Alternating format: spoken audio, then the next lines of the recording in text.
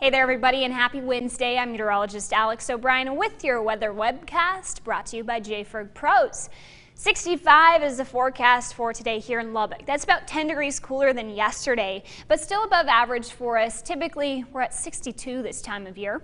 So we'll see partly cloudy to mostly cloudy conditions off and on all day with light winds, 5 to 10 miles per hour, but from the northeast, thanks to a pesky cold front that will move in this morning and more or less stall out across the region through the afternoon as this northeast wind battles against the west-southwest winds on the western side of our area. So that leaves a sharp temperature gradient here from the 70s towards Seminole, 60s here in Lubbock.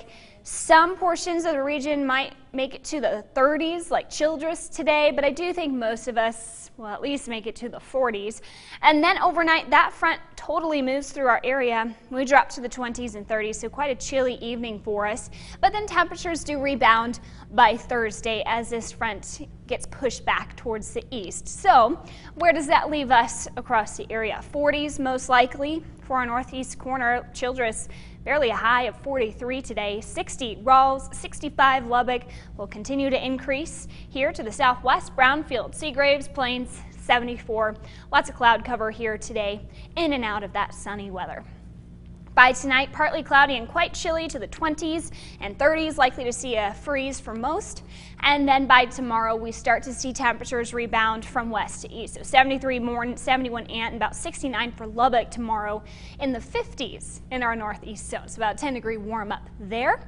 And on the 7-day forecast, notice how we peak with that heat by Friday to a high of 77. Some portions of our region might reach 80 degrees. Nice warm way to wrap up this week.